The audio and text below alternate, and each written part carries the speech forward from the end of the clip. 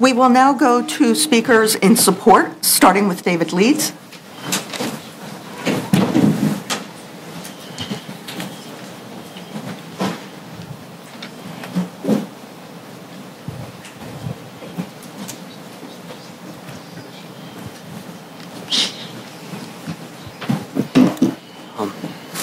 Hi, my name is David Leeds. I'm here on behalf of Congresswoman Carolyn Maloney. The Congresswoman, unfortunately, could not be here today due to her business in Washington, so I will be presenting her testimony on her behalf.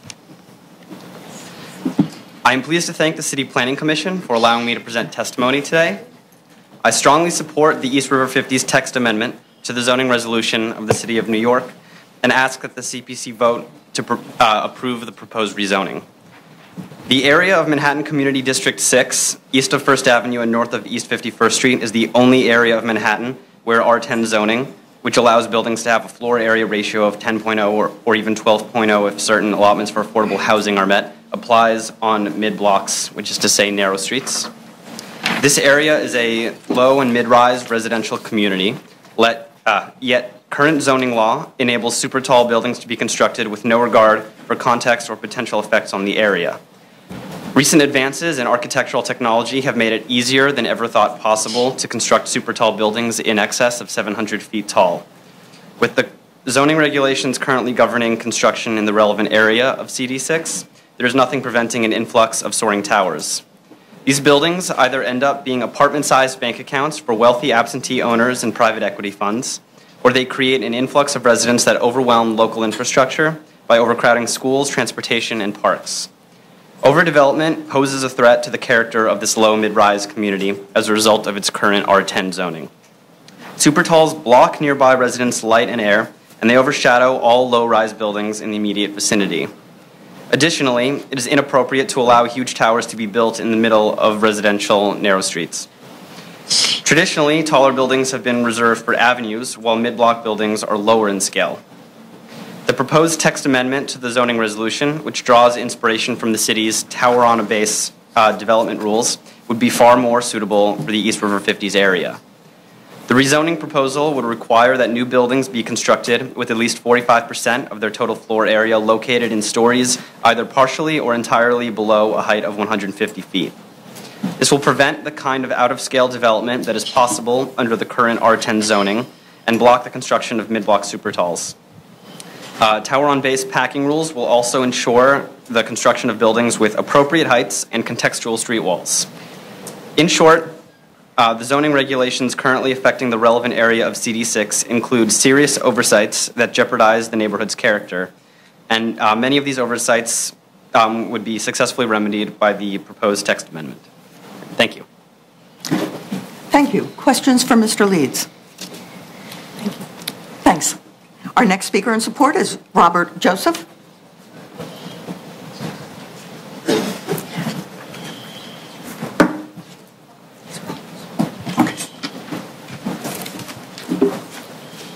Hi, my name is Robert Joseph, and I'm a project manager at the Municipal Art Society of New York.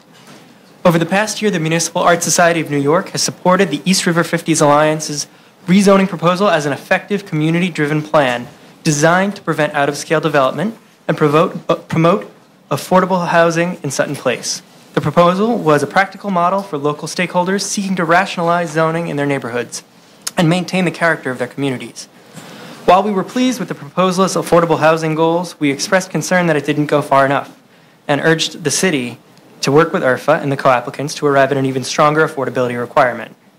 We commend the exhaustive effort IRFA, the Manhattan Borough President, Council Member Ben Kilos and Dan Garodnick, and State Senator Liz Kruger have made in finding common ground with the city. And yet, the Sutton Place community is now faced with a rezoning text amendment that lacks the specific height restrictions and mandatory affordable housing component that would have best preserved the neighborhood character.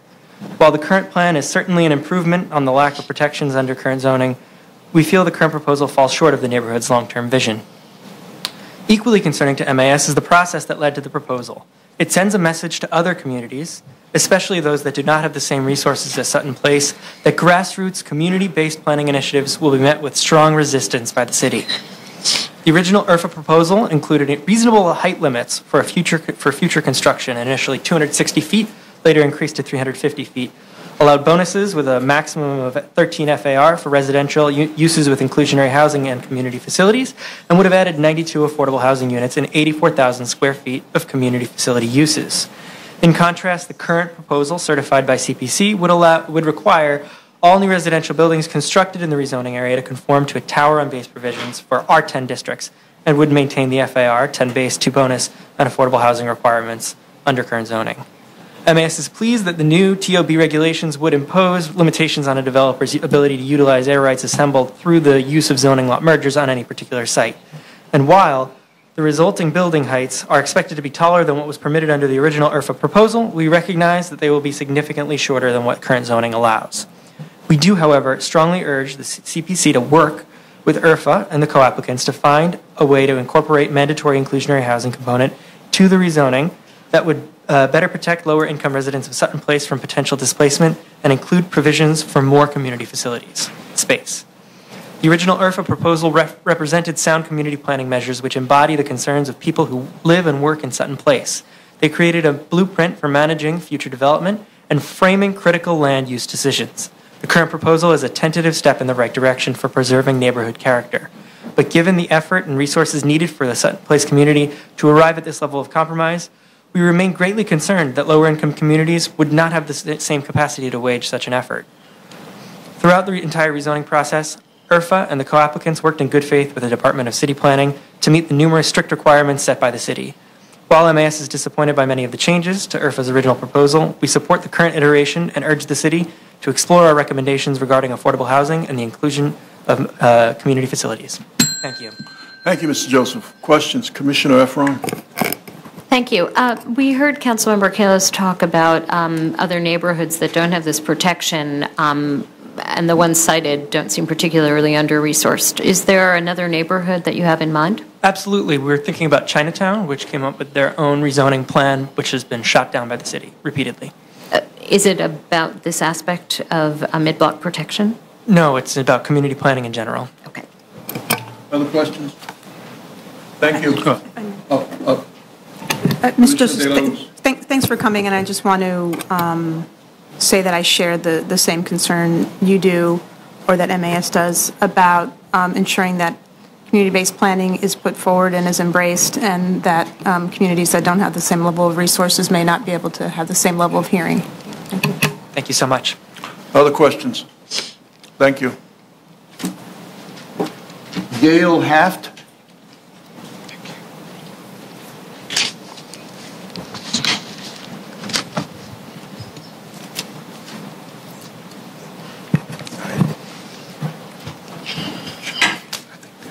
I'm Gail Haft. I live at 430 East 56th Street. Louder. Speak loud. I live at 430 East 56th Street. I'm Gail Haft. I've lived in the Sutton area community for 15 years. I'm former president of the Sutton area community. Thank you, commissioners and chairman, for allowing me to speak today. I just want to state that I am very much in support of the rezoning proposal put forth by the East River 50s Alliance. I think it's an excellent solution, and it's the right thing to preserve our wonderful community. Thank you very much. Thank you. Questions for Ms. Haft? Thank you. Bonnie Barron? Bonnie Barron?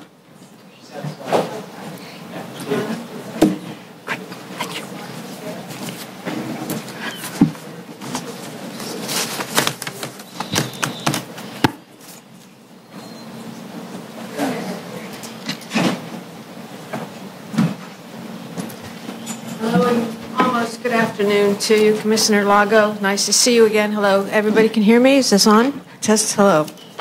Civil rights and equal rights brought us all here, one way or the other. The fight for our rights. The right to self-determination with a voice and a vote. The rights of a community regardless of race, creed, color, or obvious color or not. My name is Bonnie Barron. I'm a daughter of Huguenots, French Huguenots, who helped to found this country on religious freedom. I'm a daughter of the American Revolution, ancestors who fought in the American Revolution for the right for all of us to stand up here and speak independently about what's right for our communities and for ourselves, for self-determination. I'm a daughter of the Civil War, people who bled and died. Perhaps your ancestors did too, for our rights to be here, for community and unity. And I'm Native American, which may not be immediately obvious. My ancestors, and perhaps your ancestors as well, bled and died for us to be here and to speak out about self-determination. Women, people of color, all of us who have been marginalized for far too long than we want to remember or count in a wretched history. But when we do reach this moment of power, what we need to do with it is the right thing. Rezoning is the right thing for the Sutton area community. I just don't think this one goes far enough. These are our homes we're talking about, a beautiful community of homes. A tower on a base is a trade-off. It's not the full answer. So I am opposed to the rezoning and in favor of the rezoning. Do the right thing. Rezoning is the right thing. But I'm in favor of a townhome for a townhome, of nothing but townhomes in our home community. That's what's there. That's what gives us the sunlight and the walkability and the ability to talk to our neighbors and find out who they are. Nothing but townhomes is what I'm hoping for. So never lose faith in a righteous path toward freedom, justice, and opportunity in this great nation. These values are founding bedrock. These values continue to lead us forward, to compel us forward without fear, favor, doubt, or delay. Please do the right thing. Thank you very much. Questions for Ms. Barron? Thank you. Thank you. Our next speaker in support is Corey Epstein.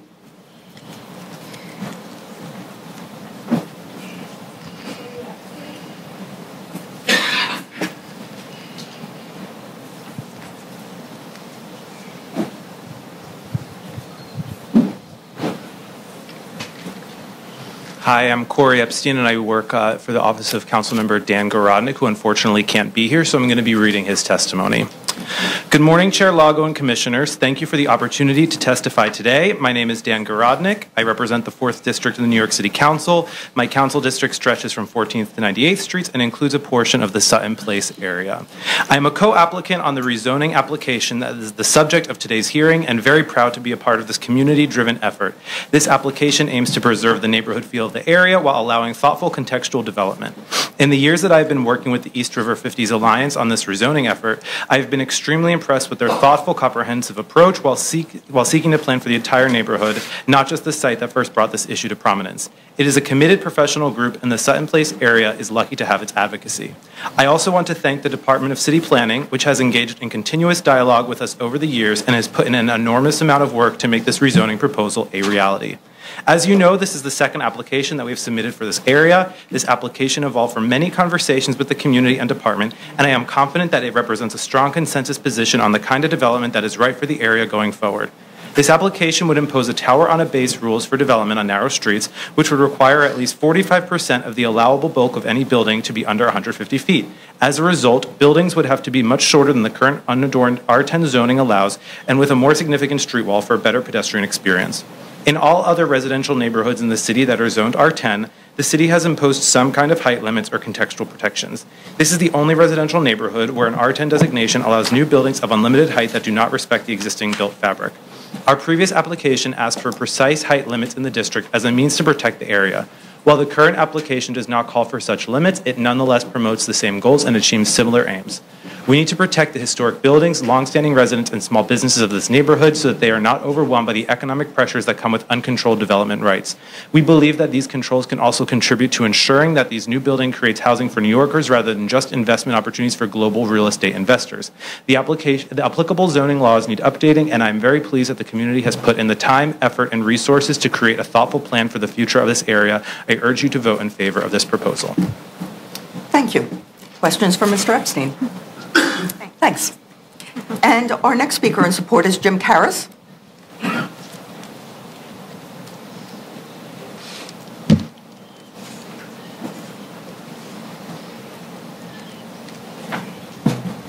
Good morning, Chair Lago and Commissioners. I'm Jim Karras, General Counsel to Manhattan Borough President Gail Brewer, here to speak in support of the application by IRFA, which we are a co-applicant on, together with Councilmember Kalos, Councilmember Garodnick, and New York State Senator Liz Kruger.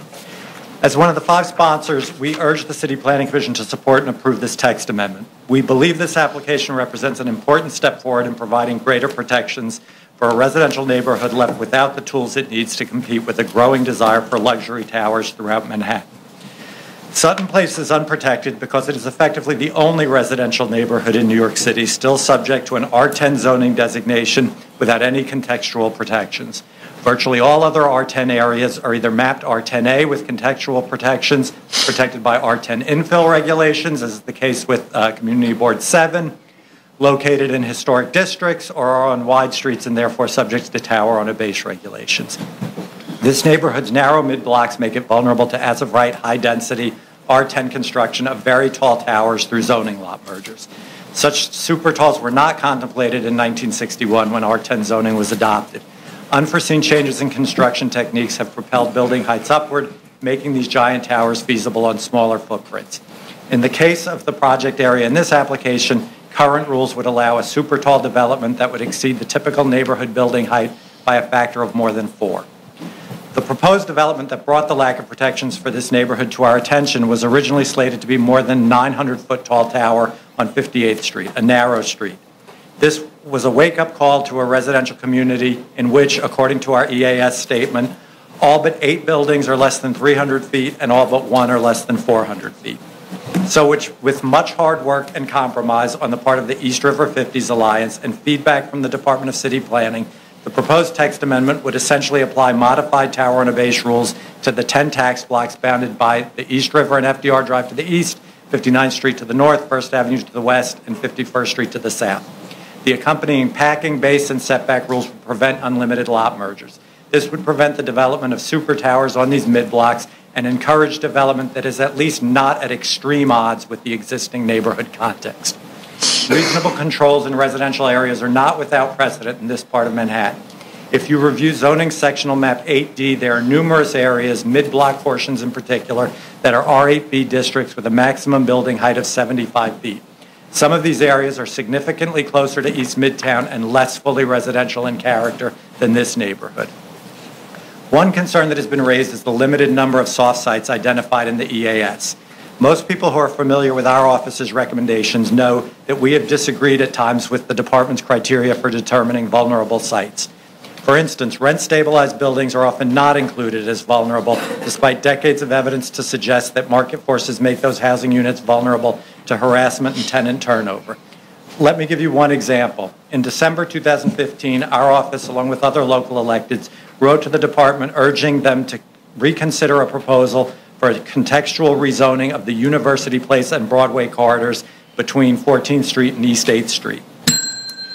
Mr. Karras, would you be able to submit the letter, the Borough President's letter? Yes, if I could you. just have a couple sentences.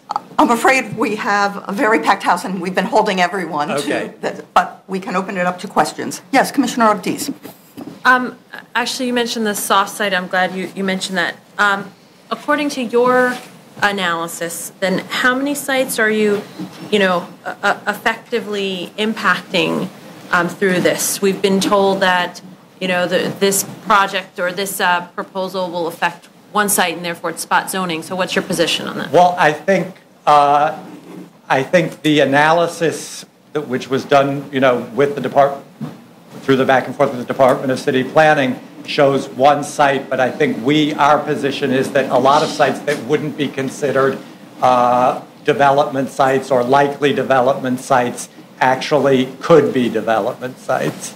And those are the rent stabilized sites, or what other? Rent stabilized. I mean, in the original Bauhaus building, there were reports that co-ops were actually negotiating to sell their buildings to a developer. So we think there are more possible development sites that are indicated. But you have not quantified? No. Thank you. Other questions?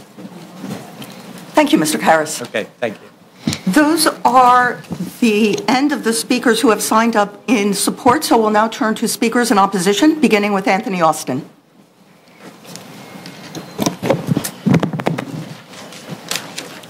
Hello, Chair Logo, Vice Chairman Knuckles, and all supporting cast.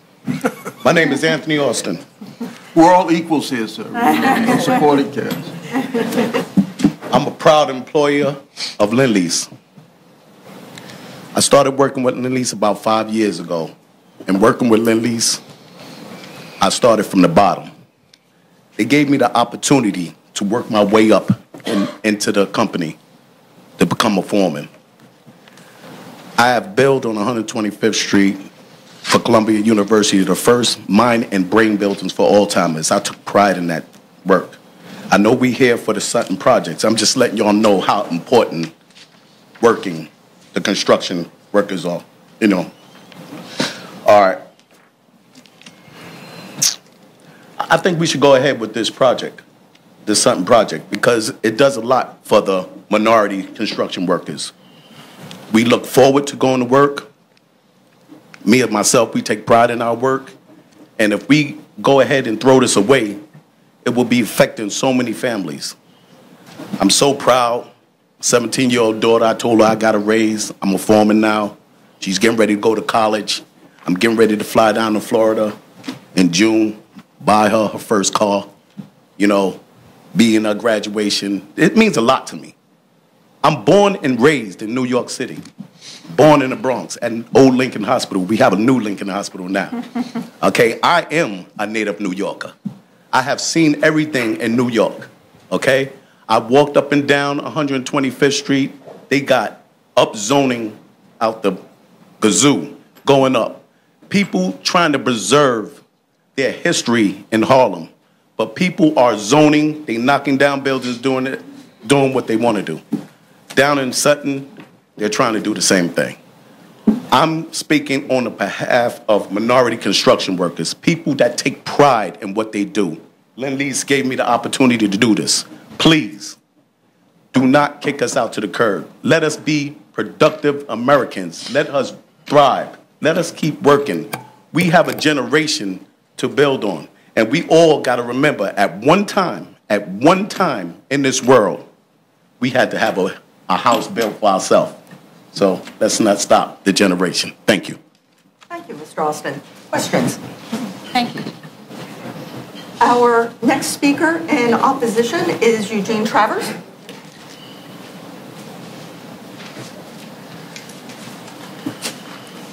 Good afternoon, Chair Lago and Commissioners. My name is Eugene Travers, and I'm going to be reading excerpts from a letter by Robert A. Knackel, Chairman, New York Investment Sales, Cushman & Wakefield Realty.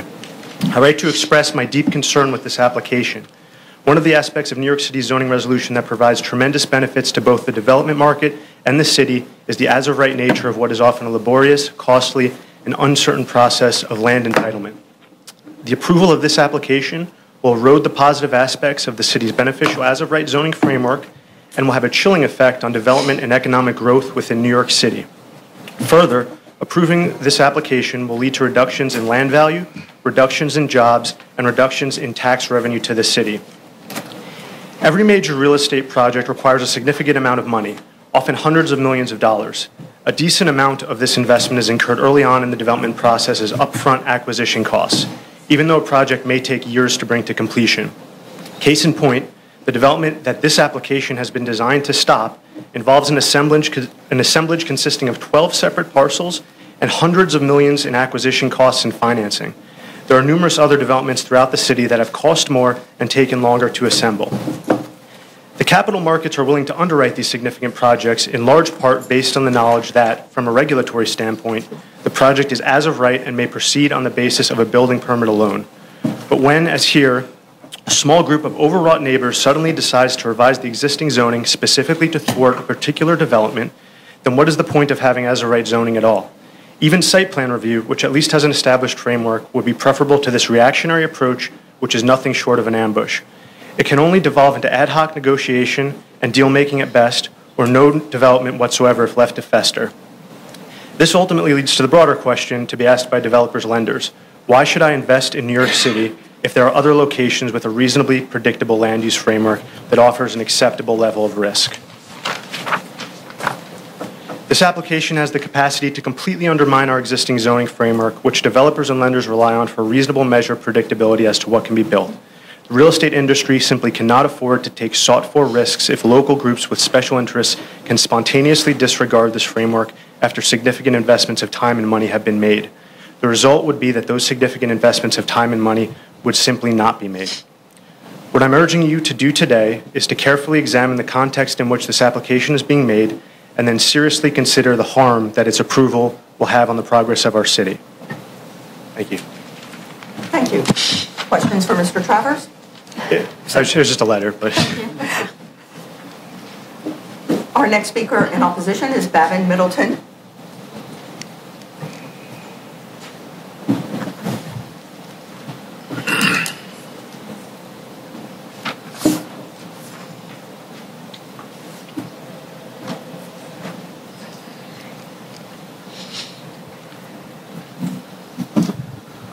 Good morning, Chair Lago and Commissioners. My name is Gavin Middleton. I am a partner at Lair LLC.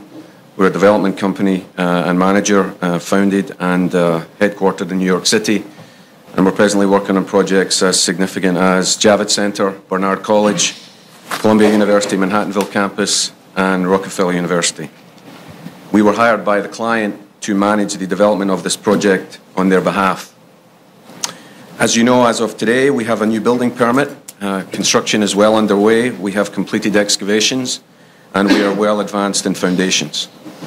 I'm here today to request that you deny the proposed zoning text amendment that lies before you. My logic is simple. For decades, it has been understood that if you file a set of plans with the Department of Buildings that conform to the existing zoning regulations, and eventually, if you subsequently receive a full building permit, you have the confidence that your project can proceed. If this is no longer the case, I would suggest that our entire process to develop projects in New York City could be plunged into chaos. Please think very carefully about the decision that lies before you. My accent betrays the fact that I am not a product of New York. However, I came here... We're proud of all accents in New York. I came here in order to have an opportunity to contribute in a city that, in my opinion, delivers the finest buildings in the world. Why does it do that? Because of thoughtful zoning that yields a level of world-class architecture and resultant construction that all of us are proud of. It is my hope that thoughtful zoning continues to enable this reputation to be maintained. Thank you. Questions for Mr. Middleton? Thank you. Oh, I'm sorry, Commissioner Deleuze. Mr. Middleton, I appreciate you being here, and perhaps for at least my information and perhaps for other members of the Commission, at what level of foundation completion would you be vested? I'm not the legal expert, ma'am, so I'm just the person who has to get the work done. I'm sure you have a team on site now. Yes, agreed. Okay, thank you. Yes, Commissioner Levin. And the building permit that you have, or permits, I'm sure is quite a bundle. How much does that allow you to do? It's a new building permit for the entire project. For the entire project? Yes. Okay, so all the plans have been filed and... Correct. Okay. Thank you. Other questions? Thank you, Mr. Middleton. Thank you. Our next speaker in opposition, it was signed up Paul Finnemore, but he previously testified, signed up twice. Our next speaker in opposition is Richard Kulik. Oh, thank you. So our next speaker in opposition will be Stephen Ovid.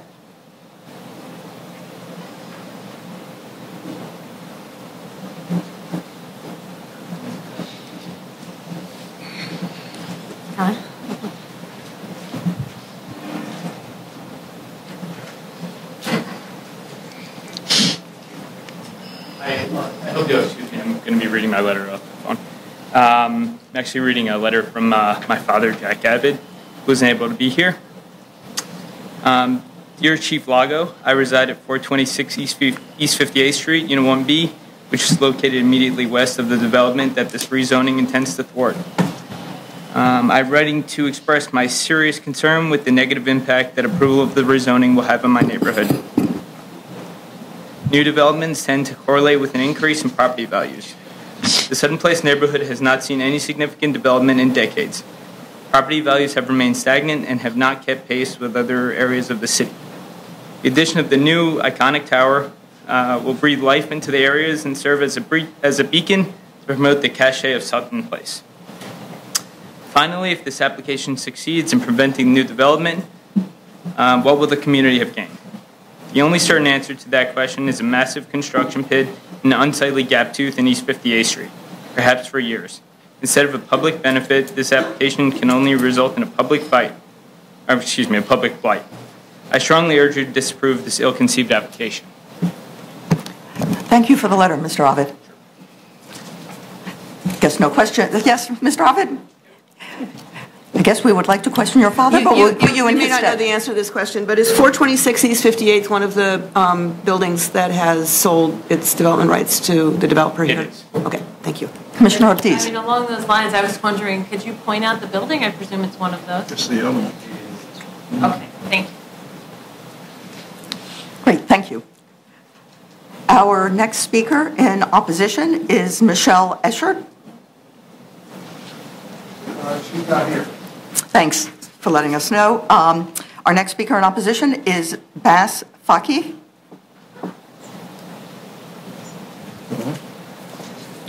Okay. He's going to submit a letter.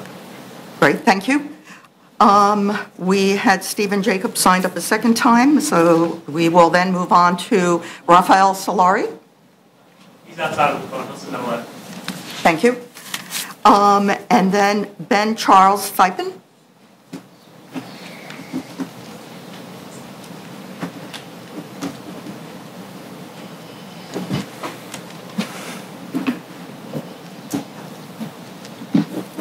Good morning to members of the Commission and the public. My name is Ben Carlos Typen, and I'm here as a member of More New York, an organization that's focused on making New York's housing more affordable by building a lot more of it and preserving what little affordable housing we have left. We oppose the proposed rezoning and urge the Commission to consider the following questions. Who is this for? The East River 50s Alliance touts the support of 37 buildings in and around the proposed rezoning area. Of those 37 buildings, 22, 59% of them, are co-op or condominium buildings, and 11 are mansions. Meaning that 89% of the buildings supporting this proposal are wealthy homeowners. Furthermore, 20 of those buildings, 54% of them, are taller than 150 feet. Those 20 buildings are among the largest by unit count supporting the proposal, meaning that 92% of the residential units supporting this proposal are in buildings taller than 150 feet, and therefore at risk of having their views obscured and their property values impacted. They're doubly hypocritical because many of the buildings would not have been constructed as built now if these proposed rules had been in place at the time. There's nothing grassroots about this proposal. This proposal has no interest in affordable housing, and anything in their arguments to the contrary merely serve as a poison pill to make development less likely. The second question is, who would this hurt? This proposal is anti-renter since it severely limits the prospect of increasing the supply of housing in the proposed rezoning area. One of the objectives of this proposal is to limit the ability to transfer air rights across sites on side streets within the proposed rezoning area. This could impact over 200,000 square feet of air rights, which could in turn turn into 500 units of housing or so.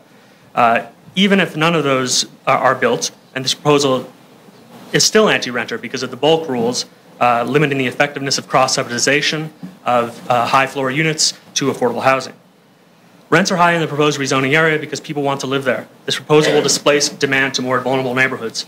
One of the previous speakers claimed that this proposal will make it less likely that rent-stabilized tenants will be displaced but in fact it will create an incentive for building owners to displace those tenants since they would no longer have the option of transferring their air rights off-site. Anyone who wants to live in the proposed rezoning area but cannot afford to will now be forced to move north in search of affordability along their commuting path. What would have been set-in-place renters will now become East Harlem and South Bronx gentrifiers. You may be rationalizing this by saying, these sites, the few soft sites that remains would be difficult to assemble, so making this a little bit more difficult wouldn't really make much of a difference. First, any housing delayed is housing denied. Second, even if this proposal didn't end up stopping any units from being produced, I urge the Commission to ask itself, what message does this send to the rest of the city? If the powers that be capitulate on this proposal, it would be a slap in the face to the people of East Harlem specifically, who have gotten very few concessions from a discretionary process. While this approval process right now is discretionary, this proposal didn't emanate from a ULURP or a discretionary process. The East River 50s Alliance has absolutely no leverage in this situation aside from their wealth and currying favor with their own politicians. Approving this proposal would tell every neighborhood fearing gentrification that the city does not care about them, and it would provide a blueprint for every other rich neighborhood to downzone their way into becoming even more segregated and inequitable than they already are. Thank you, Mr. Typen. Questions? Yes, Commissioner Delahoo's. I would just ask you to submit the balance of your testimony. Yeah. It was one line. It was just saying, if you believe in ending the tale of two cities that the mayor ran on, reject this proposal. Yes, Commissioner Ortiz. What I find interesting about this proposal, and I'm wondering what you think, is the fact that we have our public officials who have come out in support and are co-applicants, which is a little different than some of the other proposals we've seen before us, and suggestive to me of real. Albeit I understand your concerns about the nonprofit group that is also co-applicant, but that there's a public engagement and there is a public interest here. So could you speak to that? Because I think that is a substantive difference in this application over others. Sure. I don't know how much time you've spent in Community Board 6 and in the meetings preceding this particular meeting. This is not a grassroots proposal. The people who have been involved in this process represent these larger buildings, but there are many more people in this neighborhood who are not attending these meetings either because they have jobs, they can't get childcare, whatever it is. So the people who have been influencing this process are well-heeled, landed gentry that have free time. And there's no opposition or organized opposition to their proposal for a whole host of reasons. So if you're an elected official, you say, why not? These are the only people complaining about this. And maybe it wins, maybe it doesn't.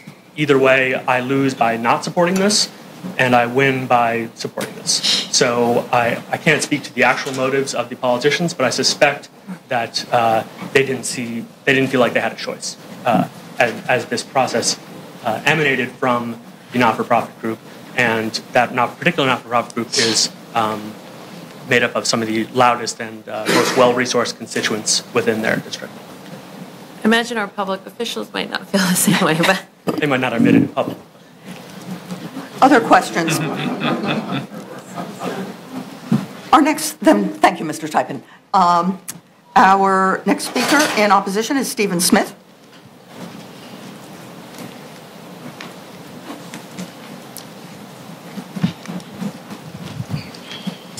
Hello, my name is Stephen Smith. I'm also with More New York. I work in real estate, but unlike the co-op owners in the Sovereign or Gamma, I have no financial stake in the project.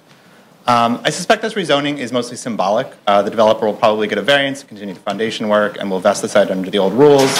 Hopefully they'll finish it before the market cycle ends, and then the rezoning will essentially be dead letter. I don't really think there's any other receiving sites. Nevertheless, symbolism matters. The de Blasio administration signaled early on that they weren't going to trade down zonings for upzonings the way that Bloomberg did. The wealthy interior of Park Slope got a downzoning, 4th Avenue got, the mixed area on 4th Avenue got an upzoning. The wealthy single-family neighborhoods around Jamaica got a downzoning, the more diverse downtown got an upzoning. Anyway, up until now, the administration has held fast to that, but I'm worried that with this deal, they're going to send a signal that they're willing to do it again. Andrew Berman has been agitating to downzone the last few development sites in the village below 14th Street. And pretty soon, Jumaane Williams is going to come to you and ask for a downzoning of the detached homes east of Brooklyn College in the R6 area.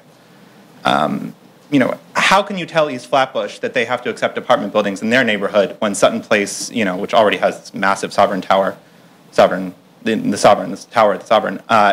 won't accept anything larger than that?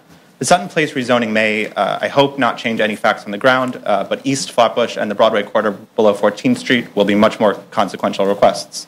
There's probably about 1 to 2 million square feet in net development potential around Brooklyn College, and who knows how much there is in the village. So I'm asking you to stick to your guns, don't set the precedent. Thank you. Questions for Mr. Smith?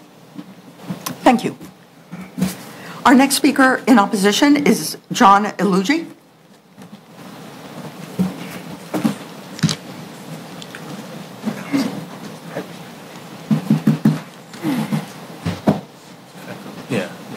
Hi, I'm reading a letter for Peter Pritchard. Dear Chair Lago, I am a board member and resident of the 42-unit cooperative apartment building located at 447 East 57th Street.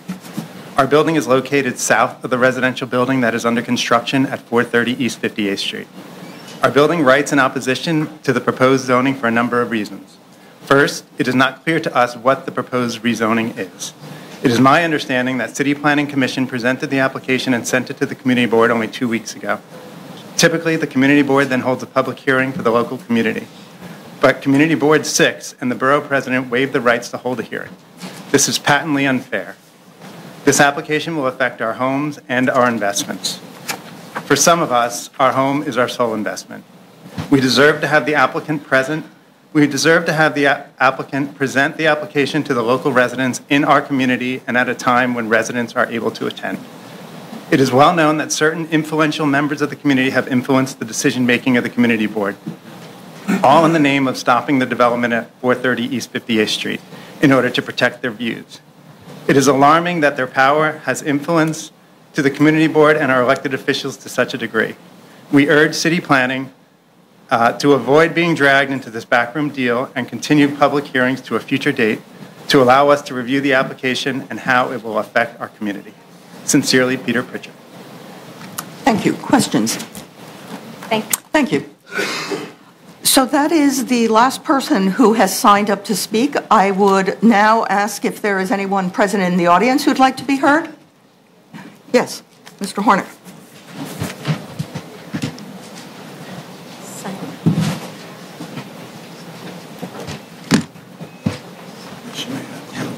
That's what it looks like. Good afternoon, Chair Lago, members of the Commission. My name is Sandy Hornick. I'm a planning consultant working with IRFA. I'm from Brooklyn. I'm not from Manhattan, but where I live in Brooklyn, the zoning is higher on the wide streets with higher FARs and higher height limits and lower on the narrow streets where the FARs are lower.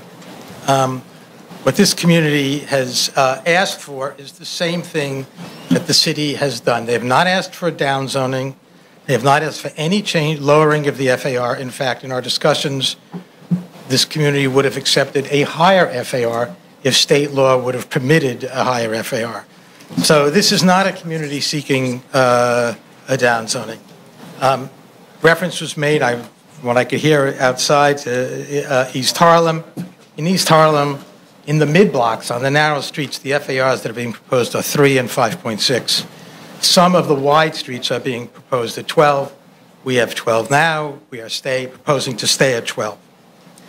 Questions have been asked about other areas and, other areas. And the truth is that in other areas, there are one or more zoning regulations or historic district regulations that control height or require review on the narrow streets, and whether that's R10 infill, R10A, historic district designations, and so on. So it's not that there are no other places zoned R10, it's that other places that are zoned R10 as compared to commercial districts have this.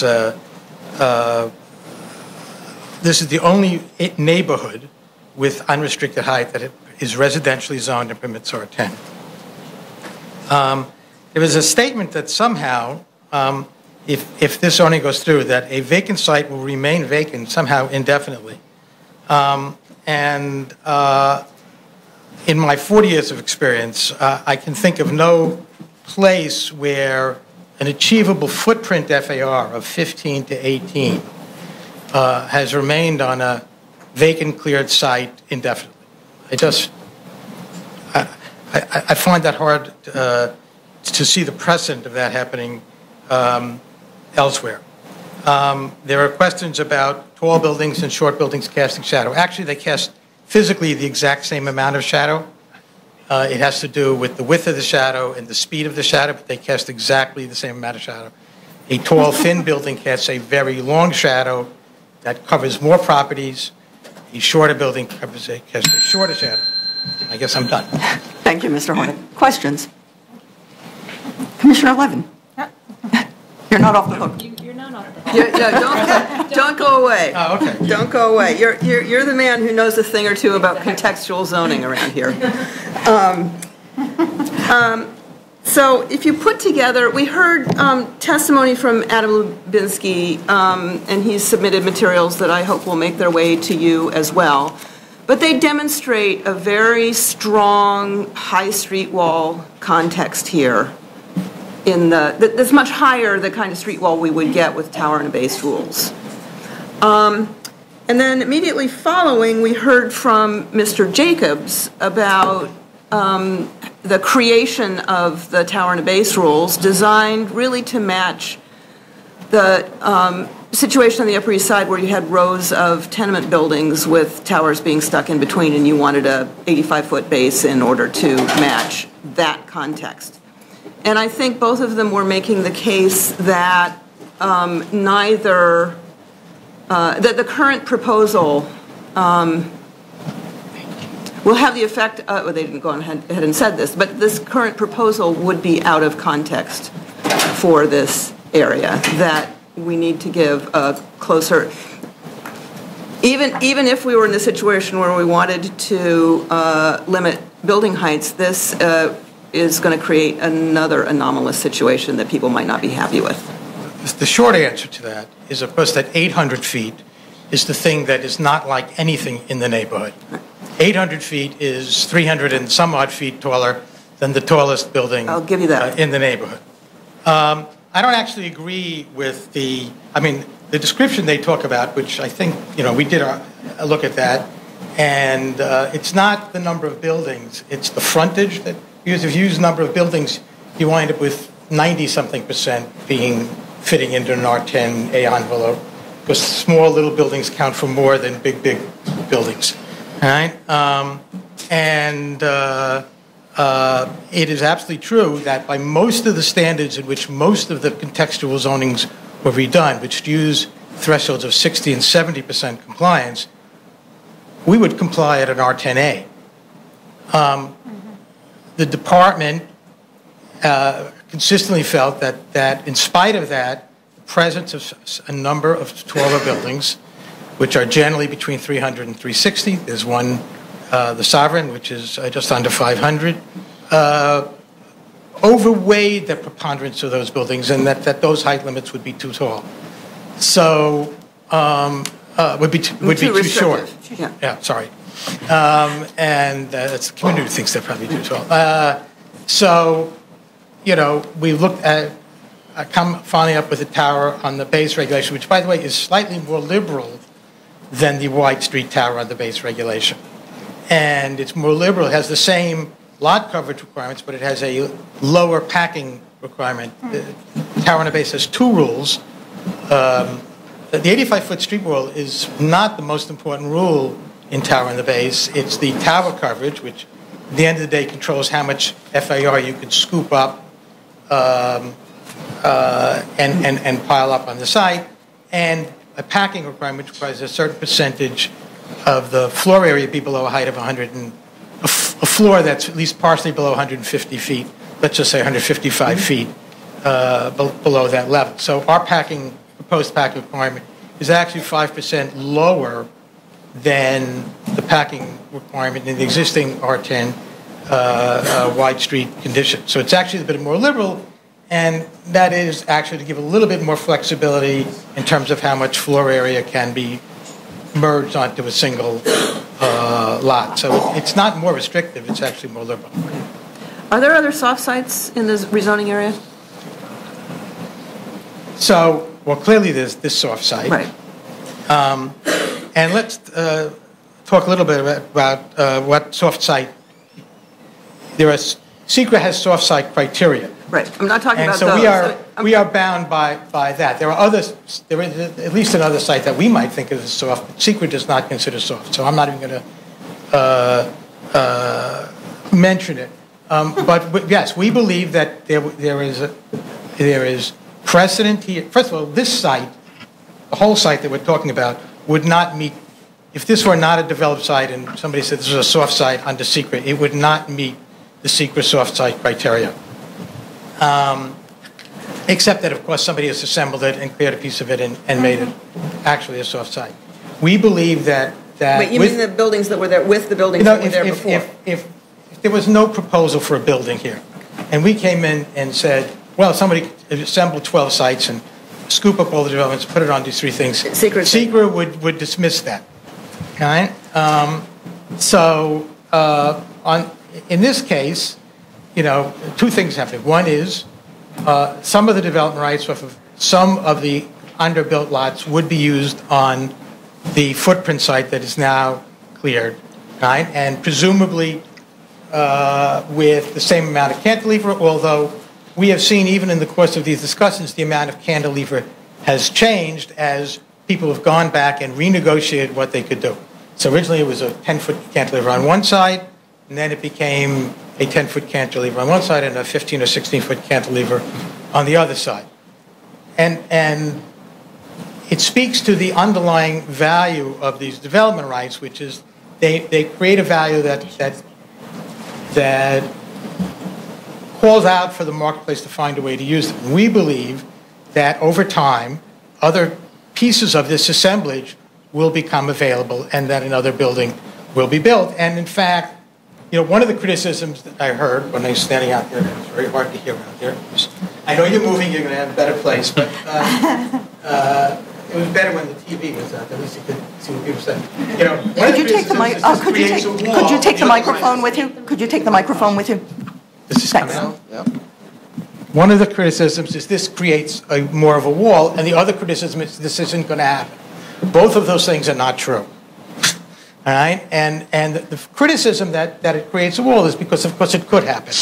And so we believe, and that is what's in the reasonable worst case development scenario, is that another site will be assembled. It's not as much to acquire it because the developments are already owned for development, and only the underlying sites need to be acquired, which are now much less expensive than they would be if you had to buy the full package of development rights.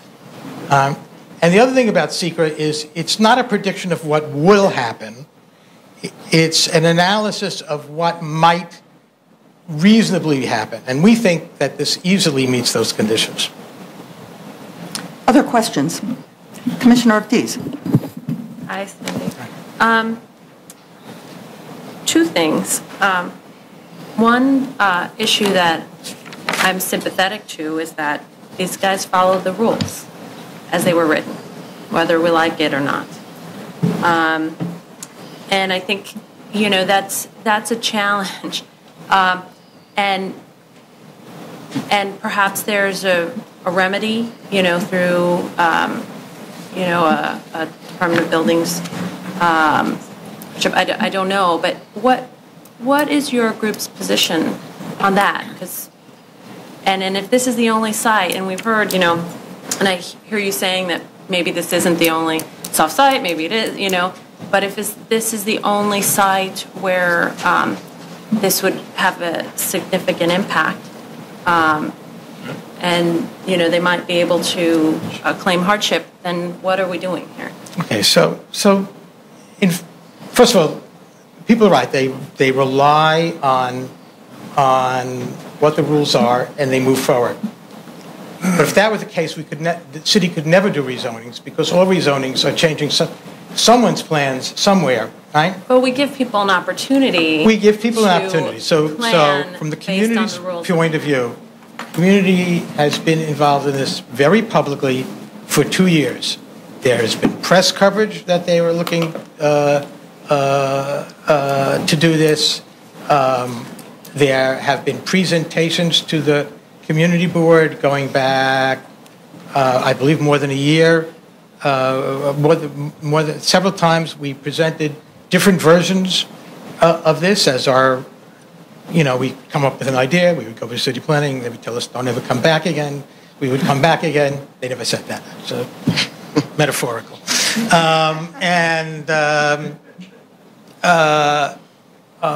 So this has all been very, very public for a very, very long time. And, I am reminded when Midtown was, when Midtown rezoning was done in 1982, there were many, many speakers who spoke and said, oh no, this is going to kill my project, and so on and so forth. And it was ultimately adopted, and some of those projects vested, and some of those projects went to the board to seek additional time to vest, and some of them were unable to vest. That is the process. The process is not, well, you started, therefore you're done, and you're done. The process is if you finish foundations, you're entitled to vest, and you have a building permit, you're entitled to vest. If you've started foundations, then the board will make a determination as to whether what you have done qualifies you to vest, and I have no idea how much they've done, and wouldn't be qualified to judge it anyway. All right? But, there is a process for that. So no one is asking for something that is out of the ordinary here. We're asking for something, we spent 2 years in the process, and we're asking for something that is very much in accord with the rules. So if I understand you correctly, we may go ahead with this process and we may get this building. That's absolutely correct. Isn't,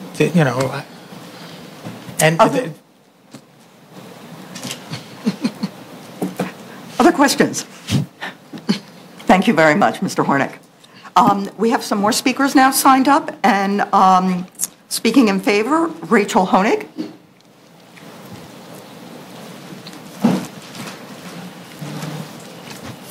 And we are now squarely good afternoon. Thank you so much for giving us this opportunity today. In 2003, I bought my very first home. Maybe some of you can remember the pride that you felt when you bought your very first home. My first home was actually at the corner of 59th and 1st at 400 East 59th Street. In 2005, I got divorced. And I still decided to live 4 blocks from 400 East 59th Street, now at 60 Sutton Place South. So for any of you who might have also weathered that in your life, the idea that a neighborhood is so important to you that you only move 5 blocks away from your ex-husband, you understand what a kind of a special place Sutton Place is. That's a unique land use perspective that I'm not sure we've heard before. Right. This is an incredibly special neighborhood. I now own my second apartment at 60 Sutton Place South, in fact, on the opposite end of this district of the East River 50s Alliance talking about. The first one was the northwest corner. Now I live at the southeast corner. So this is an issue that really addresses all of us. We heard a challenge to bring 2,000 people to the table. I can actually give you one better. This is an issue that has actually spurred me to run for the city council, and I am currently a candidate for City Council District 4 to hold Dan Grodnick's seat. That is how important this issue has essentially become a cornerstone in real estate parlance of my campaign, and how important it is to see that a community, regardless of wealth, regardless of demographic, has the right and has come together with a meaningful plan and a meaningful proposal of their wishes. That is essentially what city government should do. And I think that the commission should take that in tremendous advisory. As a resident, though, but going back to my resident, in the last 10 years, and I'd urge you to go back to the New York Times real estate section, which I'm sure you all read religiously, the New York Times has actually almost warned residents against Sutton Place because of its soft, quiet, off the beaten path neighborhood feel. And that really is what it is. So I urge you to come with me and walk the Finger Parks with my rescue dog and I, and to come and shop the fishmonger and the butcher and the cheese shop that still live just off the area we're talking about on First Avenue, and understand what a small business and neighborhood community this is. And lastly, the one thing that people haven't really been addressing here today is this is our waterfront. This is the edge of our island. We live on an island. And if we set a precedent today where we essentially have tall, super talls potentially bordering our entire island, we essentially build the wall we're all not trying to build here in our country, but we do it instead for our island. So I urge you strongly to support the proposal before you today. Questions for Ms. Honig? Thank you. Thank you. We now have another speaker signed up in opposition, John Calico.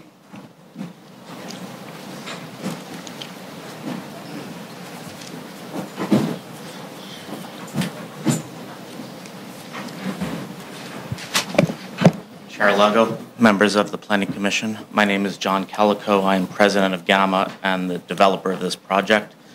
I just wanted to bullet point some things to clarify statements that have been made earlier.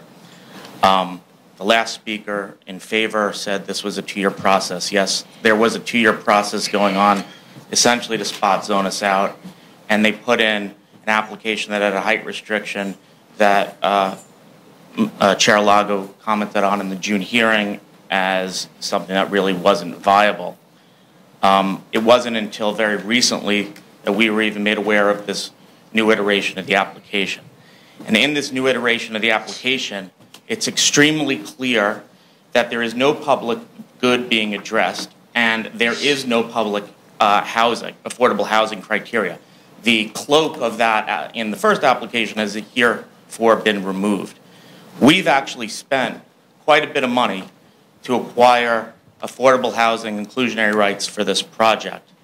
In the event that this didn't go forward, our project, it would only make sense, depending on the price, that we would sell those back in the market, therefore depriving affordable housing to be built had we been able to use those certificates ourselves. The politicians, the 4 politicians on this application, especially Manhattan Borough President Brewer, have come out and said that they believe in more transparent, slow, diligent, thoughtful process, as was the case with Midtown East. Here it seems to be the exact opposite, just a rush. While I do not believe this rezoning should happen, I'm not denying that rezonings in the city are an important part of development. But those rezonings should always be after careful, thoughtful debate. And even here, we've had 2 speakers in favor of this proposal, both quiver as to whether they really were, because they wanted an affordable housing part that wasn't included in this IRFA application. So it seems that even those in favor are not quite coordinated.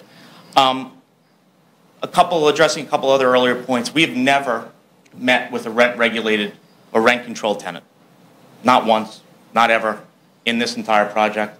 It's been stated that it's happened. We have never, ever done it. Not once. The project is massed as is. The building has been designed as was told previously, so purchasing surrounding buildings is not something we're looking to do. Reference was made to the prior owner trying to buy out a co-op building to the east. That is true, but the financial cost of that was about 10 times the value that would have made sense. So even he was unable to do it. Thank you, Mr. Calico. Questions? Yes, Commissioner Levin. Yes, Mr. Calico, it's actually not directly relevant to the subject of this hearing, but since you raised the question of affordable housing, you proposed to use the inclusionary housing bonus on this project? Yes, we purchased about $25 million worth of inclusionary housing certificates from a project that was built on 39th Street in District 6. 39th, and do you know where it is? It's 3rd and Lex. Right. Okay. And do you happen to know how many units were produced as a result? I don't have the exact count. Or they're I can under get back. construction, presumably? No, it's finished. It's actually been finished. I believe it's in the low 20s. I can get you the exact number. Okay, thank you. Commissioner Marin? Mr. Calico, good morning. Thank you. Good afternoon. Thank you for being here. There were a couple of questions surrounding the configuration of the three buildings of the buildings that were there, and we're trying to ascertain the number of buildings and the number of units in each building. Can you tell us what those were? There were three buildings: 428, 430, and 432 East 58th Street. In terms of the number of units, I can get back to you with that information. When we made the loan to the purchaser of those buildings were vacant. So I can't speak to what happened to those tenants, whether they were free market or not. It was before our. So you wouldn't. I would assume you wouldn't know if they were rent stabilized at the time. I will tell you, I do believe that a handful. My guess would be around 6 were rent stabilized. I can get you the exact numbers. Again, it was before we got involved, but I think I do have that information. I would appreciate that. Thank you. Commissioner Irfan? I'm almost reluctant to ask this because it's really not a referendum on your building. We're really talking about a zoning question for a larger area. But since you're there, your land use lawyer referred to you as the lender on a previous developer. And less important to me about when you took title to the buildings is really when the borrower went into default and trying to figure out the timing of the community action versus yours. Do you recall when they went into default? Yes. So the borrower defaulted January of 2016.